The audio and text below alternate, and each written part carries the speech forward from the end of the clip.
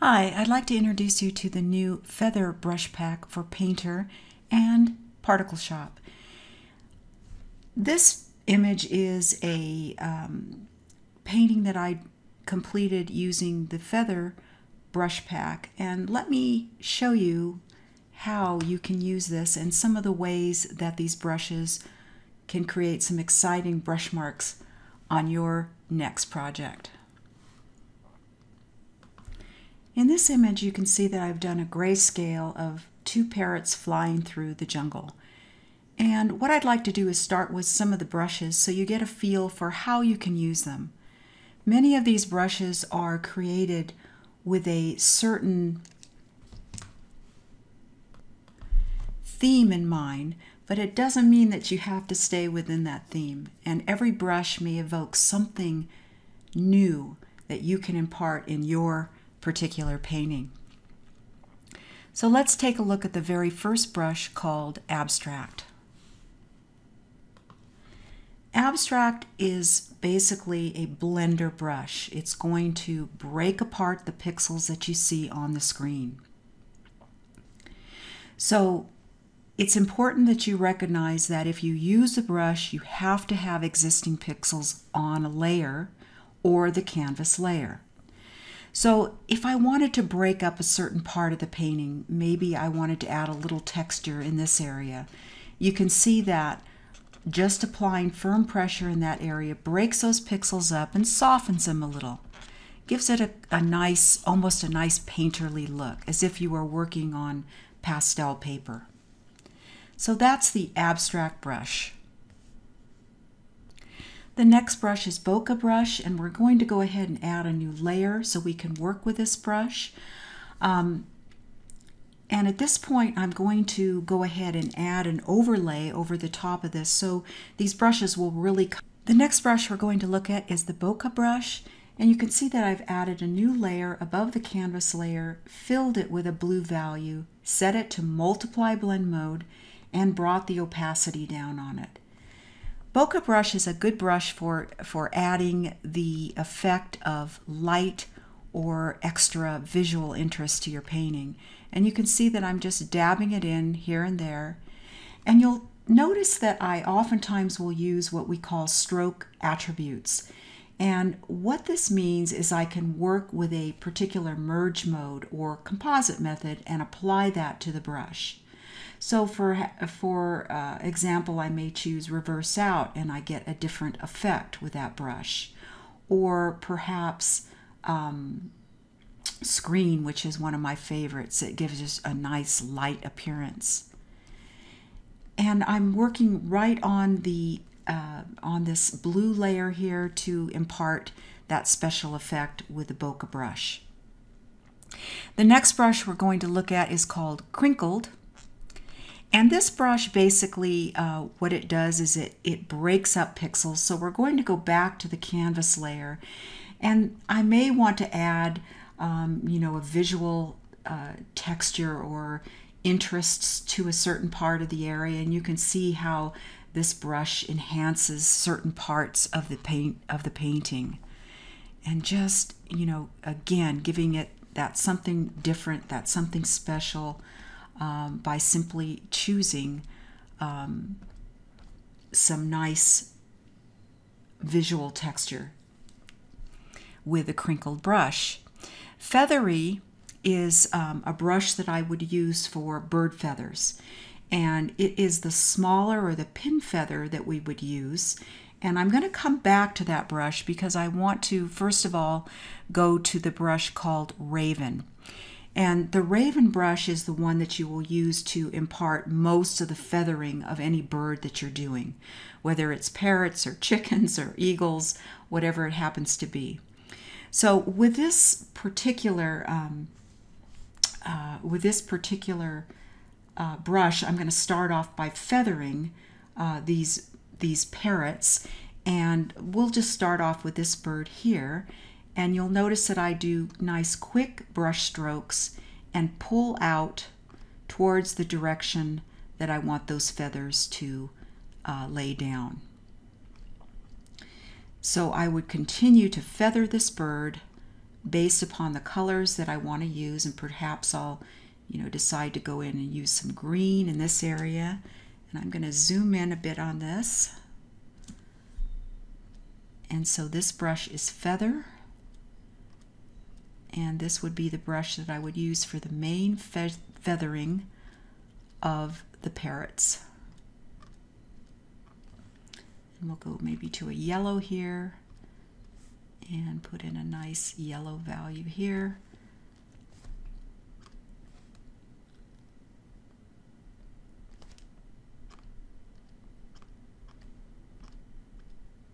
And maybe some orange.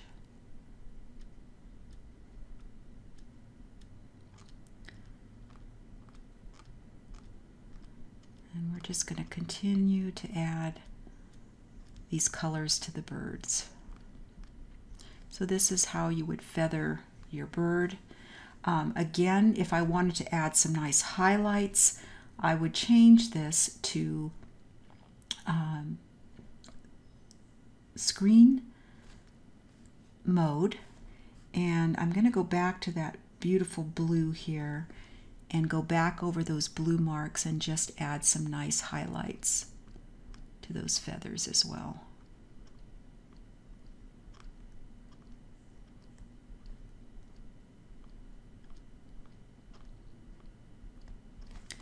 And back to default, and for the larger feathers it would be a firmer brush stroke and then just pulling out in the direction that you want those feathers to lie in.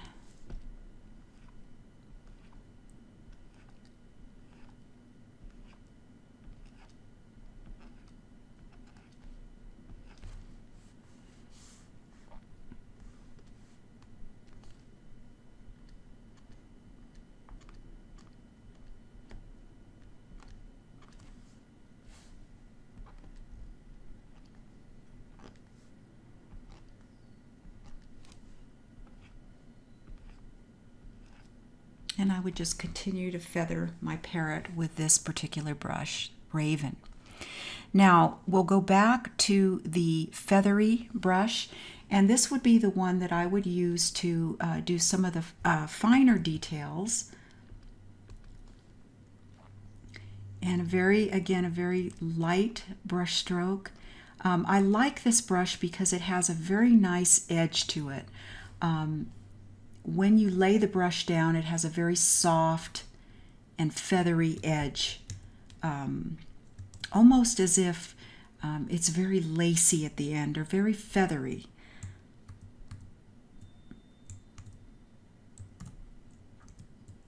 Take that out and maybe use that to just go in here a little bit with some more colors and pulling out. I just have more fun with this. This is just a lot of fun to work with these brushes. I use my Alt key to sample colors if I want to add a specific color in a certain area. And once I start getting a lot of color in here, then it gives me that opportunity to play more with some of the existing colors.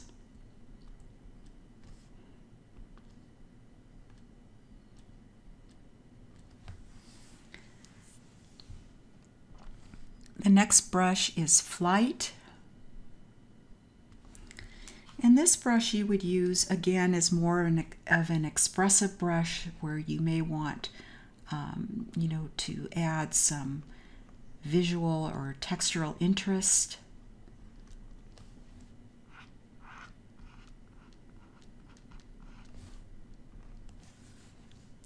The next brush is called Hummingbird. This one is a beautiful wing type of brush. You certainly could use it for bugs, for hummingbirds, or any kind of creative effect that you were looking for that involved wings.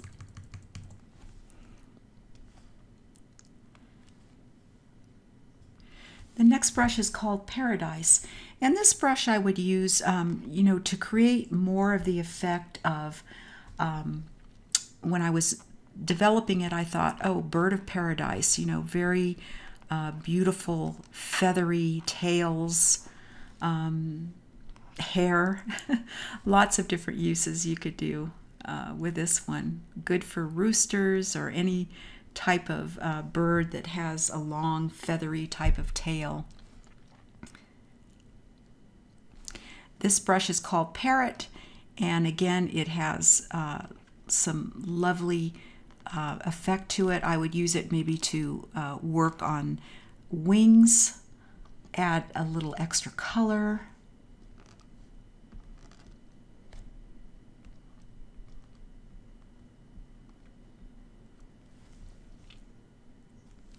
The next brush is Peacock. And this brush, the way you would work with this one, and I'm going to get a nice light color here, is to pull down from the top and then bring the brush down. So it would be from the top and pull down. And again, a very textural brush, good for of course feathers, good for trees, good for visual interest, and any kind of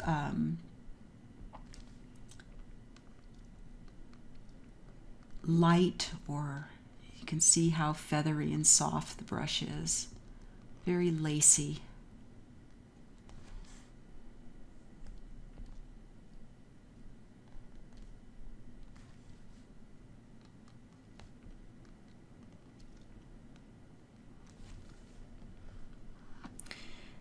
The next brush is called Pheasant, and I like this one again for not only wing feathers but tail feathers as well. It's a very nice brush for bringing in tail feathers. It has a rather variegated look to it, so when you lay the brush down with nice long brush strokes, you're going to get a broken effect, which is, you know, to me gives you that kind of a look of a pheasant feather where you have the white areas that appear. So again, good for wings, very expressive brush stroke. The next brush is called Plume, and this one, get a good color for this one.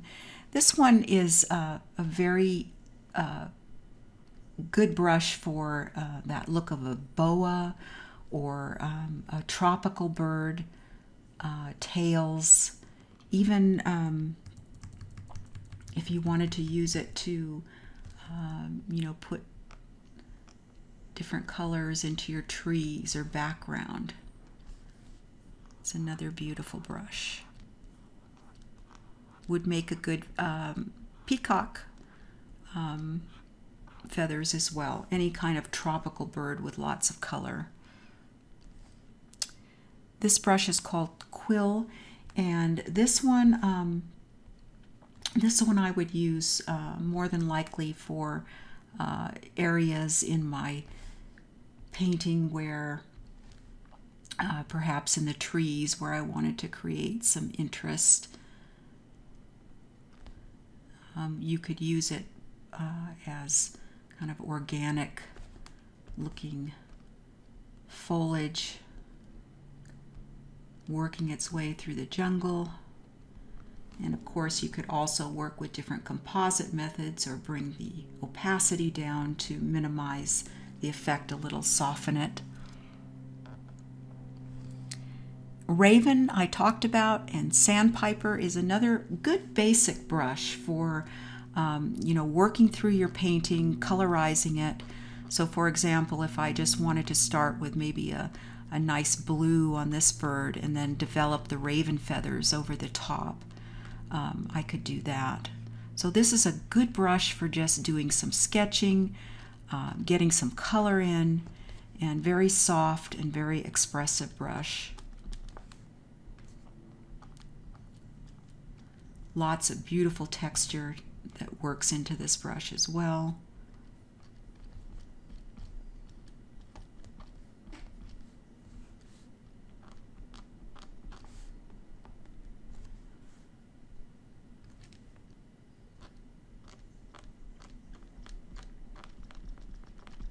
one of my favorites. Would use it, you know, in my trees, to start to colorize my trees. Definitely could work with stroke attributes here. Perhaps, again, screen method.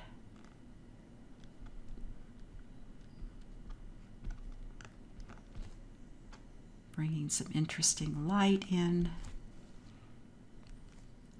And the last brush is called Wing. And again, this brush would be good for, again, visual texture. We'll, let's see, get a good color here. I like using it, I'm going to add a new layer here. I like using it to basically do tree trunks, add extra texture, highlights, and of course it's would be a good brush to just bring out some of your highlights in certain areas.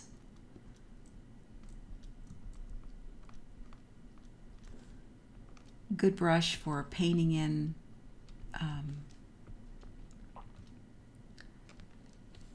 flying birds, you know, maybe if you wanted more birds coming through the forest.